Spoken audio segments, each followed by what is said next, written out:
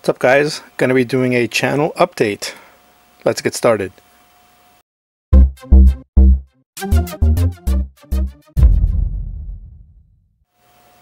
What's up, guys? I know it's been a couple of weeks since my last video. I've been doing a lot of traveling and I'm finally back home. I actually have some time where I won't be moving around as much.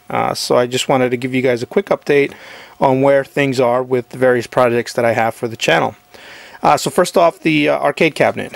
You might remember this from another video. This is a piece of 1/4-inch plywood that I was using or am going to be using for my template for the side of the arcade cabinet. And I had it drawn out originally, and I did have some time this weekend to actually cut it out, which is took a little time because I wanted to make sure that all these parts were nice and clean, because this is going to be the template for the actual MDF sheets that I'm using, and I wanted to make sure that this was good so that the parts that I'm going to use in the final build are going to be good as well. I did find a monitor. I know that I had a Samsung monitor that I was trying to fix to see if I could use that, but that actually didn't pan out. But I did find an old HP monitor local, which is was really cheap and works really well, and that's actually going to do the trick for me.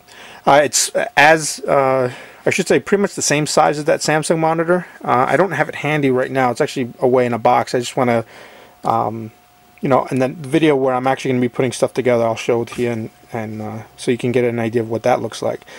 But I'm hoping in the next couple weeks anyways that I can get around to actually building and getting parts together so that I can actually have a shell of the case, so I can actually start to put the electronics inside.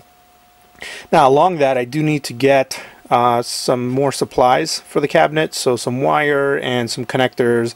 And the last sort of big thing I need to get is a controller board where all of the joystick controllers and all of the button wires are going to plug into, that then plug into the computer.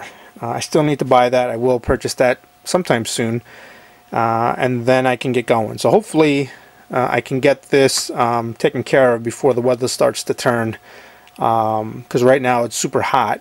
But you know, before we know it, it's going to be super cold. So I want to get this done while the weather is still decent outside. Alright, so something new that I'm looking into. There's a, you know, in the news you've seen a lot about just the government spying program and their PRISM software, or whatever it is that they've got going right now. And security and privacy is starting to be a little bit more of a concern for me. And not that it wasn't before, but it's, you know, probably a little bit more in the forefront right now based on all the news and everything that I've been seeing.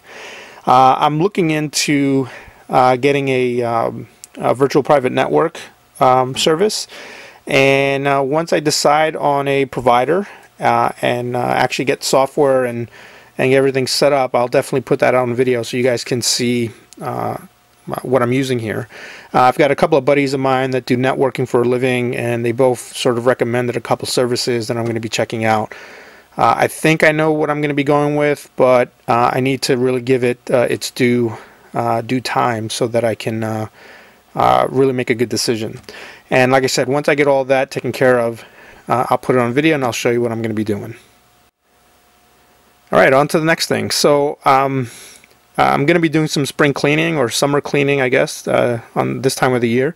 I've got some equipment and some other stuff that I'm looking to get rid of, and I thought it might be kind of cool to show you what that process is like. You know, maybe go over sort of what I do to get stuff ready to sell. So I'll think about making a video like that. I definitely have a lot of stuff that I want to get rid of.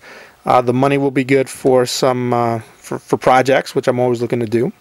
And I think that will be something of interest, so look for that sometime in the future.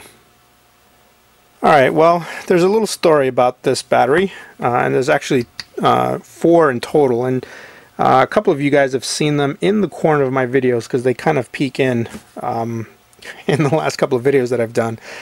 These are indeed batteries that came out of a UPS.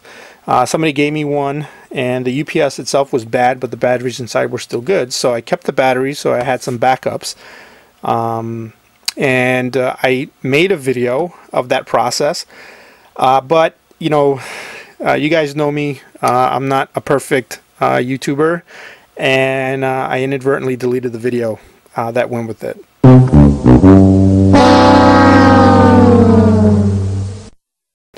So I ended up with some good batteries, but no video of it. And these are just sitting around. I have a small APC battery backup that takes one of these guys, and I'm using that to keep these guys charged up. So I'll have some spares when I need them.